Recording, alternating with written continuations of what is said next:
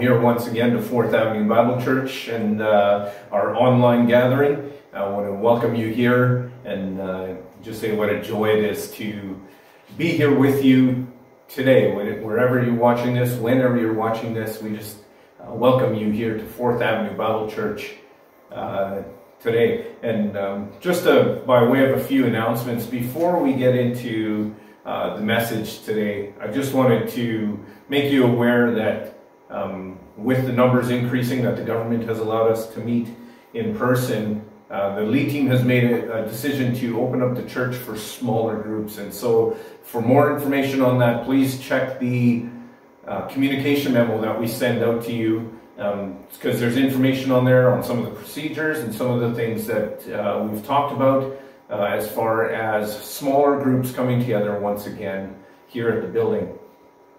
I want to remind you that next week we're going to be having a recap discussion on this whole series that we've been talking about, the Holy Spirit. And so we invite you to send in questions. So if you have any questions that have arisen from the series, whether it was before the shutdown or during these videos, we just ask that you would send in some questions and we'll try to answer those as best we can in next week's video. And then just a note again, on June 14th, we're going to be having a community service, and we'll provide you with a link. It will be a different link. It won't be on our YouTube channel to start. We'll post it here later. It'll be a community service, and it starts at 10:30 on June 14th in the morning. Our guest speaker will be Pierre Gilbert. He's a professor at the MD Seminary here in Winnipeg, part of the building where CMU meets. And music will be led by Cornerstone Servants. They're a group of young people coming out of CMC Church. And so we invite you to join us on June 14th as a community service. Why don't you join me in prayer as we dig into the lesson this week. Father, we thank you for the opportunity to gather again, and we know that the church, the body of believers, is not a building. And so we thank you that regardless of where we are right now, that we can gather together and we can feel each other's nearness through the Spirit and know that we are worshiping still together as a body, despite the fact that we can't meet in person right now. And so we just thank you for that. We pray that you would speak to us today about your Holy Spirit as we dig into your word a little bit and as we have a study here on the gifts of the Holy Spirit. And so we pray all of these things in your name. Amen. One of the small joys that comes up in life is the opportunity to give someone a gift. I'm not a gift person, personally. I find it quite difficult to give people gifts, but gift giving is exciting. Birthdays are more exciting when you give someone something. I find as a parent, Christmas gets a little bit more exciting simply for the opportunity that I get to give my kids some gifts, and their enthusiasm just abounds, and we get worked up because of their enthusiasm. But I don't give my kids the same gifts. It's true that sometimes we might give them something similar, but we don't give them the same gifts. Most of the gifts we give our children are actually quite different. And we do this because their personalities are quite different. Things my daughter likes, my son might have no interest in.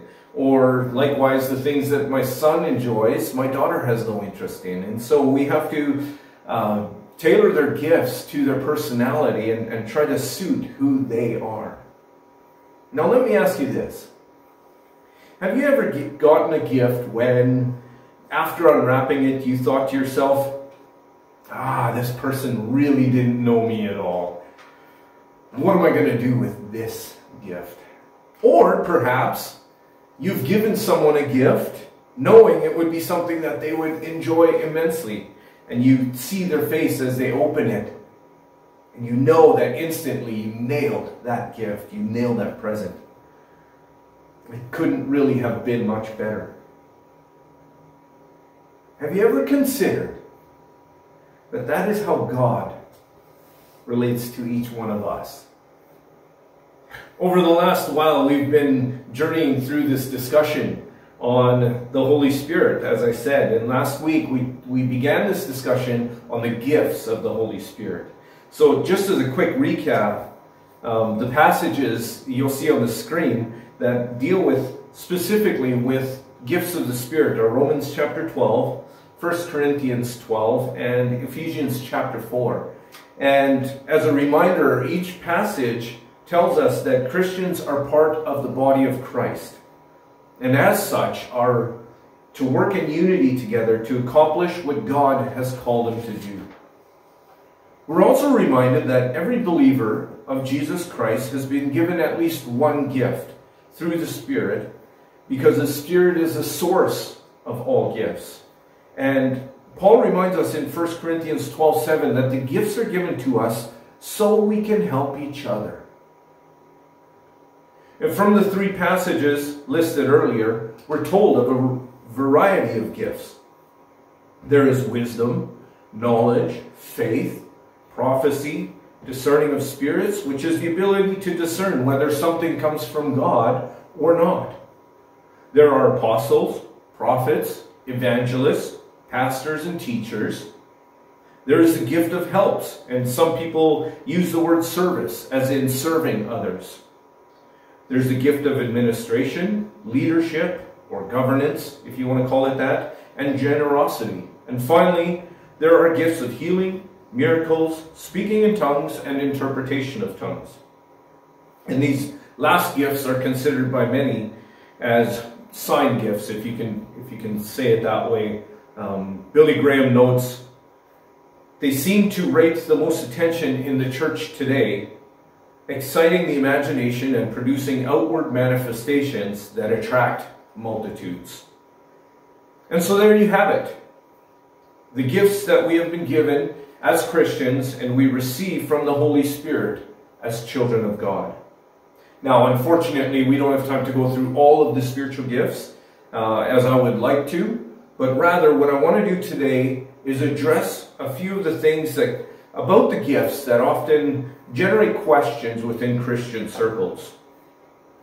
Our first observation today is that not everyone is gifted with every gift, and we don't get to choose which gifts we are given.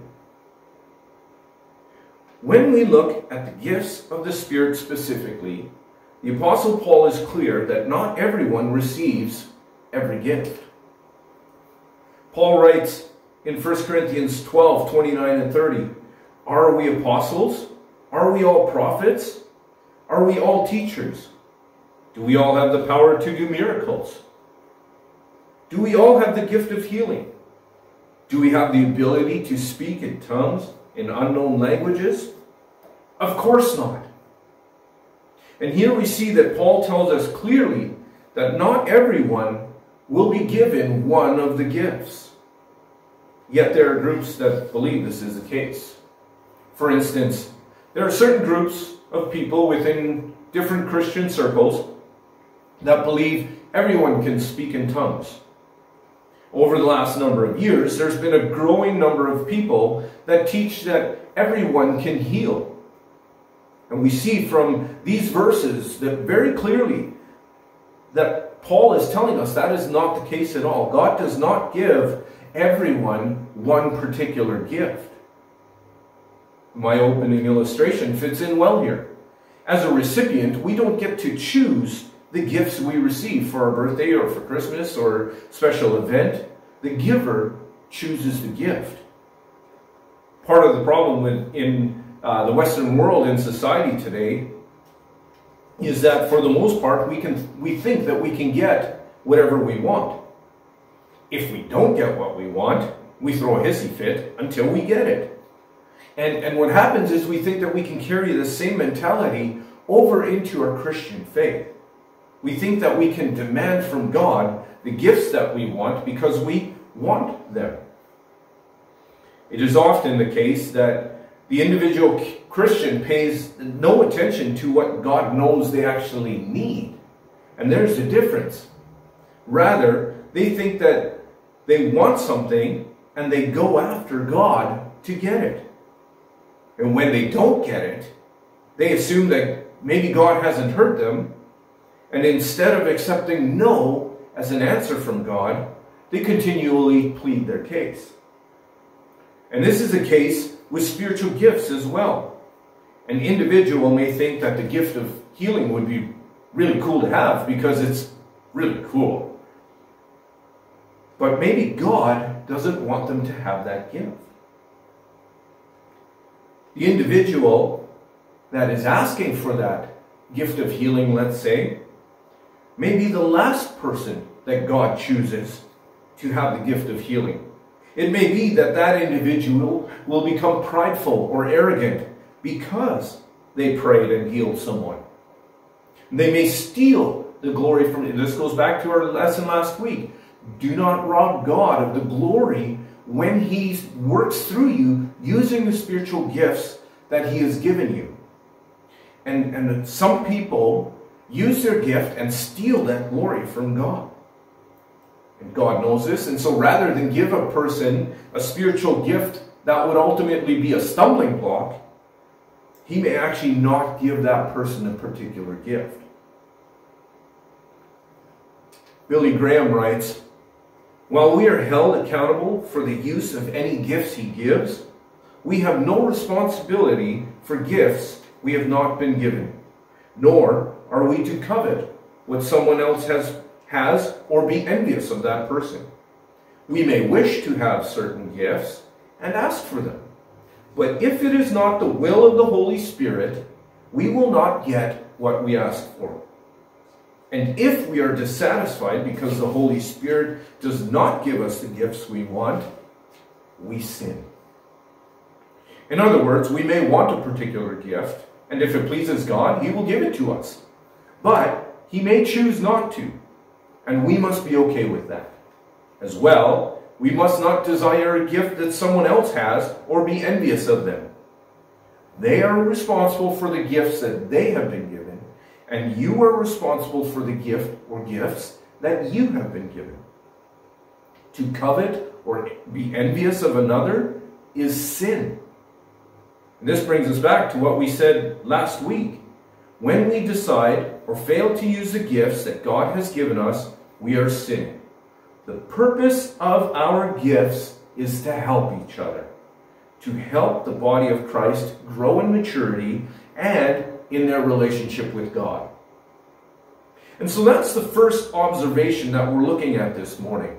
We don't get to choose our gifts, and God does not gift everyone with one particular gift. Our second observation today has to do with what gifts we are seeking. To quote from the quote that I just read from Billy Graham a moment ago hints at this, where he writes, "We may wish to have certain gifts, and we may even ask for them." Now, it is true that there are gifts that, dare I say, attract more attention than others. And many of those are things like I have in mind speaking in tongues or healing. Because of the outward manifestation of those gifts, there's something about that's very attractive about gifts like that. But as we read through the passages on spiritual gifts, the Apostle Paul tells us that there are better gifts than things like tongues or healing. In 1 Corinthians 14, 1-3, Paul writes, "Let love be your highest goal, but you should also desire the special abilities the Spirit gives, especially the ability to prophesy. For if you have the ability to speak in tongues, you will be talking only to God, since people won't be able to understand you. You will be speaking by the power of the Spirit, but it will all be mysterious.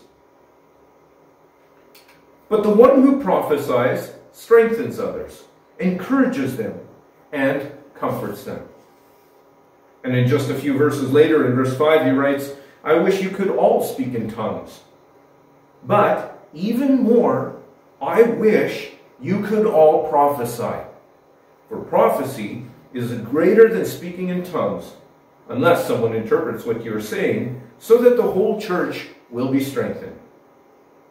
And Paul then goes on a long discourse about speaking in tongues. And if you want to do some study on speaking in tongues, then read the rest of that chapter in 1 Corinthians 14. So yes, there may be gifts of the Spirit that at least outwardly are more flashy. They draw more attention. As I said, things like speaking in tongues or healing, and those manner of things. However, Paul reminds us as believers that if we desire to have any one of the spiritual gifts, we should be asking for prophecy. Prophecy is the means through which we strengthen each other. It's the way we encourage each other, and it's the way we comfort each other. However, even within Christian circles, there is a misunderstanding of what prophecy is. It has been my experience over the years that many Christians believe that prophecy has to do with apocalyptic or eschatological times. In other words, they think that prophecy has something to do with end-time things. The reasoning behind this stems from, if they read books like the book of Daniel in the Bible, or especially Revelation.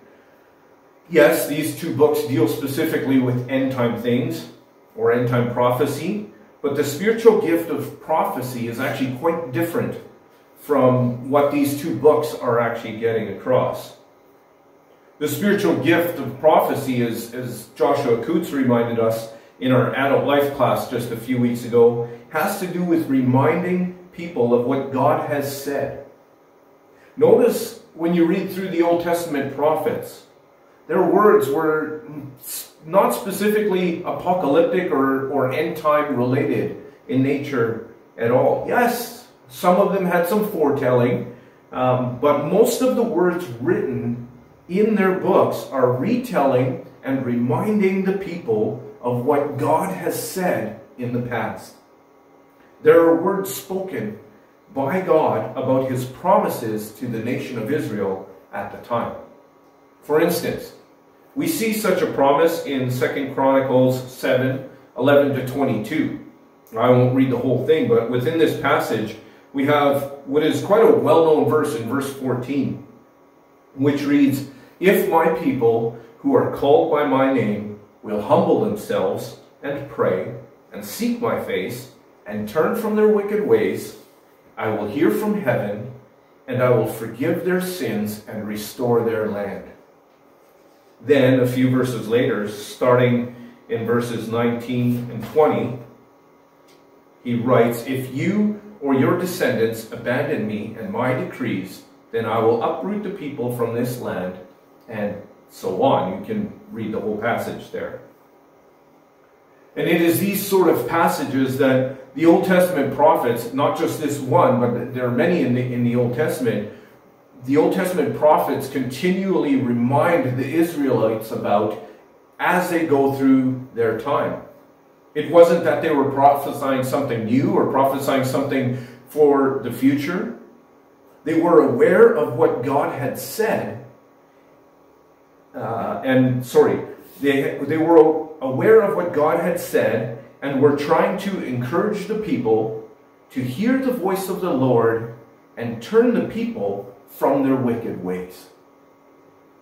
In the same way, the individual today who is given the gift of prophecy is someone who will see what God has said in the Bible and remind the people of today what God has said. Remember, we said last week that all spiritual gifts are given so we can help each other. We've hinted at it already today. Prophecy is the best way for the church, for God's people, to encourage, strengthen, and comfort each other. That is not to say that God may not give someone a word about something a little further down the line, but by and large, prophecy is a word from God about today, for the people of today, to strengthen, encourage, and comfort. There's one final observation that I would share with you today, and I believe I would be wrong to exclude it from any discussion on the gifts of the Holy Spirit. For all of the discussion about spiritual gifts, all of them are useless if we do not show love to each other. Notice that 1 Corinthians 12 and 14 deal specifically with the gifts of the Spirit. Right at the end of chapter 12, verse 31, Paul writes, "So you should earnestly desire the most helpful gifts. But now let me show you a way of life that is best of all." And then we have chapter 13. And it's unfortunate that our chapter system has split up these passages, because normally the Corinthian church would have read all of this in one flow, and they would have seen the continuity that is taking place here. So Paul says, let me show you a way that is best of all. And chapter 13 is probably one of the most famous passages in the Bible, considered to be the love chapter. At the beginning of chapter 13, Paul writes, and it's on your slide there, "If I could speak all the languages of earth and of angels, but I didn't love others, I would only be a noisy gong or a clanging cymbal. If I had the gift of prophecy, and if I stood all of God's secret plans and possessed all knowledge, and if I had such faith that I could move mountains, but didn't love others, I would be nothing. If I gave everything I had to the poor and even sacrificed my body, I could boast about it. But if I didn't love others, I would have gained nothing." You see, for all the discussion about spiritual gifts, all of them are useless if we do not love others, if we do not show love to others. If the use of spiritual gifts causes division or hurt, we must not use them. It would be far better to never have had, or perhaps at least never use a spiritual gift if it hurts the body of Christ. For instance, I believe that God has seen fit to give me the gift of speaking in tongues. But in our setting, speaking in tongues would only cause confusion.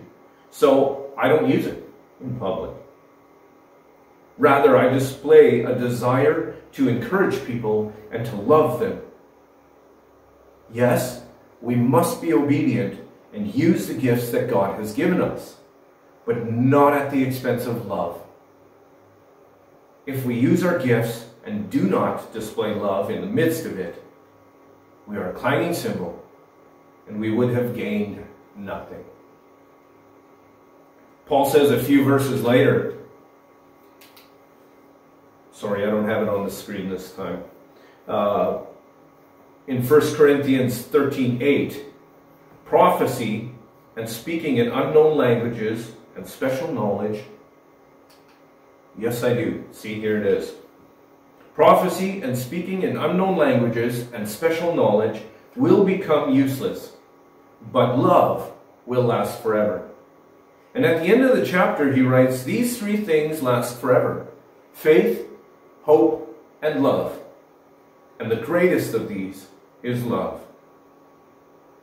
It is no mistake that this chapter falls right in the middle of a discussion about spiritual gifts. This chapter is here to remind us that there are more important things than spiritual gifts. It is here to remind us that the ability to heal someone or speak in unknown languages, that there's something more important than that. There are more important things than prophecy or any one of the spiritual gifts.